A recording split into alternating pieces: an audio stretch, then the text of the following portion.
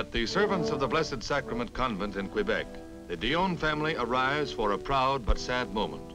For it is here that they must bid farewell to 19-year-old Marie of the famed Dionne quintuplets, who is joining one of the most cloistered orders in Catholicism. The last of her family to embrace her is her mother, who is seeing her probably for the last time, as her daughter withdraws to a life of meditation and prayer.